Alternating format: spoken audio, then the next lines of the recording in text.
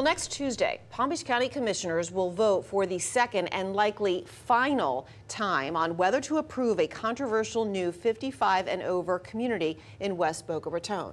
Controversial because the homes would be built in what's called the agricultural reserve. It's an area that voters largely set aside for farming and green space over the past 20 years. Well, today developer GL Homes, which owns that property, is offering to trade comparable acreage further north and a package of pricey civic improvement projects in order to get around those preservation rules. CBS 12 Chief Investigator, our I-Team Chief Investigator, Mike Magnolia, is in the studio tonight.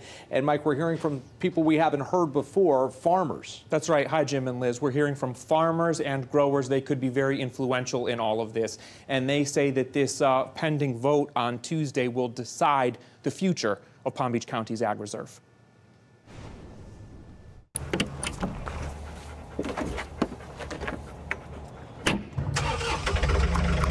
Mike Atchison's family nursery is in West Delray Beach.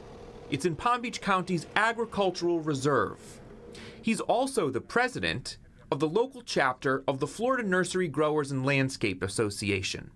Mike and his group are hoping to convince the majority of the Palm Beach County Commission to vote no on the proposal to build 1,000 homes and 277 workforce housing units on a parcel of land in West Boca Raton. I feel like it'll be the final nail in the coffin for the Ag Reserve. This was supposed to be land that was preserved for green space only. Atchison is concerned if GL Homes gets permission to build this new neighborhood off of State Road 7 in western Boca, the rest of the farmland around here won't last much longer.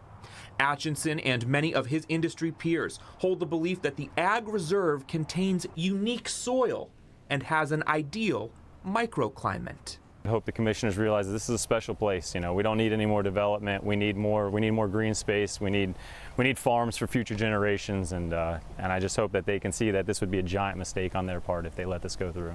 In 3 previous stories, the I-Team has detailed what GL Homes is offering the county.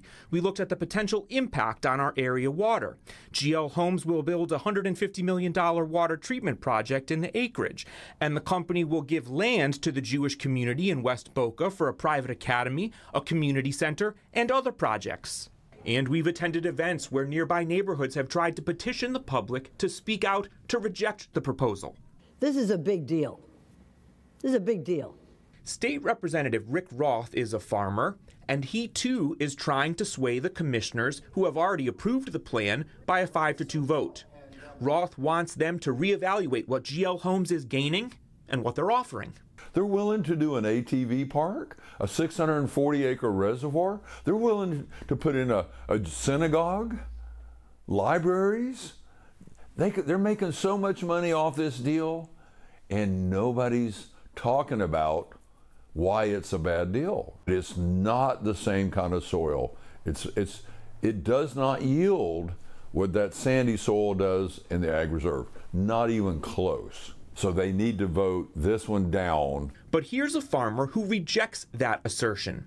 Thomas Produce is one of the largest vegetable growers in Florida, and Stephen Thomas tells the I-Team there's nothing special about the soil on the Ag Reserve.